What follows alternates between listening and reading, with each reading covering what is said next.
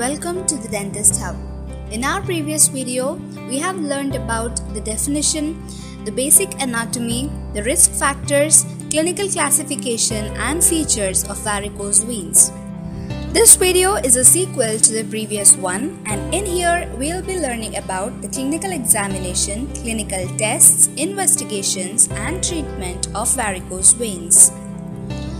Let us begin with the clinical examination. Inspection of the affected limb is done in standing position of the patient, and the examiner is supposed to look for any skin changes if present. Palpation of lower abdomen and pelvis is done in case of secondary varicose veins. If long saphenous vein is involved, the varicose veins are seen anterior to medial malleolus on the medial side of leg and thigh up to the saphenofemoral junction. If short saphenous vein is involved, varicose veins are seen posterior to lateral malleolus, back of leg up to saphenopopliteal junction in the popliteal fossa. The clinical tests. To begin with, we have the SCHWARTZ test, where the patient is in standing position and two fingers of left hand are placed on the saphenofemoral junction. Tap the most prominent varicosity with the right index finger and a palpable fluid thrill is felt at the saphenofemoral junction. Another clinical test is the cough impulse test, where the patient is in standing position and the examining finger is at the saphenofemoral junction. Patient is asked to cough and the palpable fluid thrill is felt at the saphenofemoral junction. This indicates of the saphenofemoral incompetence.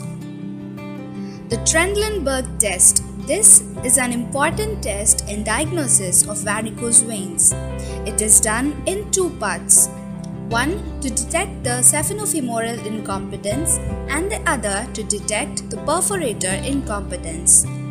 Patient is asked to lie down in supine position and the lower limb is elevated to empty the dilated veins. The saphenofemoral junction is occluded with thumb and patient is asked to stand quickly. After this, the two steps differentiate between the Trendelenburg test 1 and 2. So in Trendelenburg test 1, the thumb is released immediately after standing. If the filling is fast above downwards, it suggests of saphenofemoral incompetence. In Trendelenburg test 2, the pressure with thumb is still maintained. Gradual filling, if occurs below upwards, suggests of perforator incompetence. For short saphenous vein, thumb is occluded at the saphenopopliteal junction instead of SFJ. In multiple tourniquet test, patient is asked to lie supine on bed and the limb is elevated and veins are emptied. 4 tourniquets are applied to occlude the saphenofemoral junction and perforators at 3 levels. Patient is asked to stand up and the tourniquets are released one by one below upwards. Sudden filling of veins on release of tourniquets indicate perforator incompetence. The Fegan's method. It is done to locate the site of incompetent perforator. Patient is in standing position and dilated vessels are marked with pen. Then, patient is asked to lie down and the affected limb is raised. Palpate the line of marked varicosity and incompetent perforators are felt with circular openings and sharp edges due to the gap created by deep fascia. The modified Perthes test. It is used to test the patency of deep veins.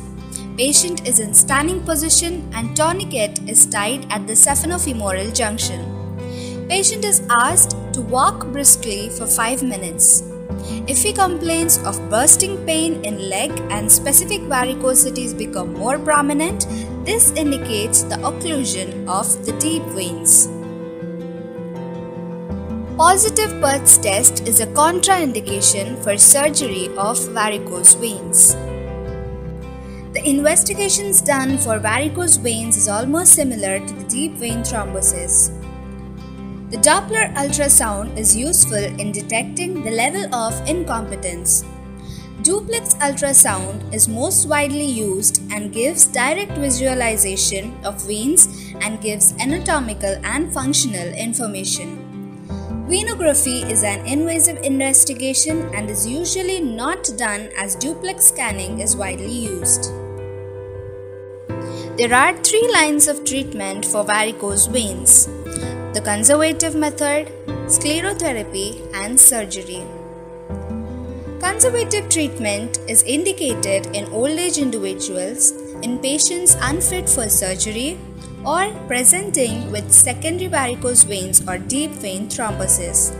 The measures taken are avoid prolonged standing, using elastic stocking during day, elevation of leg during night, exercise of leg muscles, and using drugs like calcium dobicelate.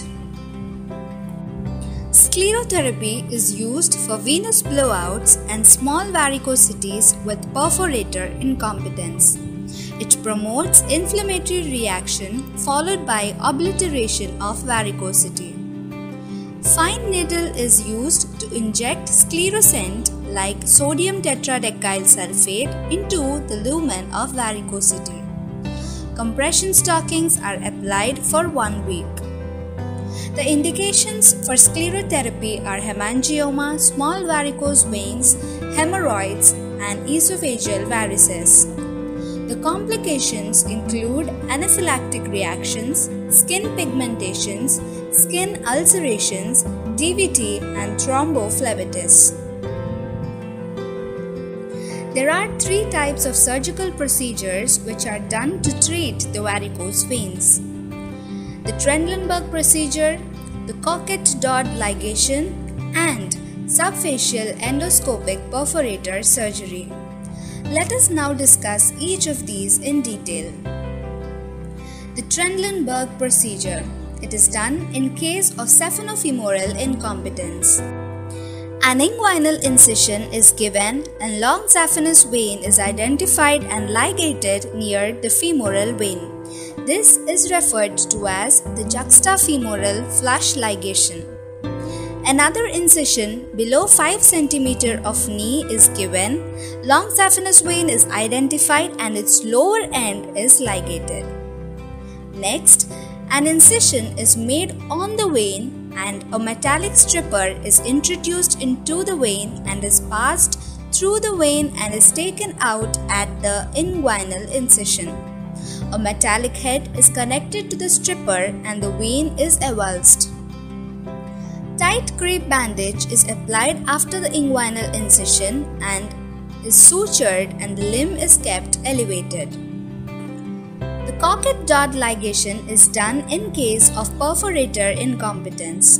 Perforators are identified and are ligated subfacially. It is also done using an endoscope. The subfacial endoscopic perforator surgery. It is a quick and simple procedure with least morbidity and is used to treat the perforators below knee. Small port incisions are made in calf region and are deepened through fascia.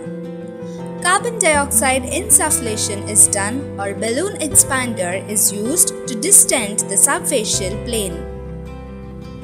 The perforators are then identified and ligated. Hope you are clear with the clinical tests and the treatment of varicose veins, and the next video is going to be the last one in the varicose vein series where we'll be discussing about the complications in detail. Thank you for watching. Do like the video if you found it informative, share it with your friends and subscribe to the Dentist Hub for more updates.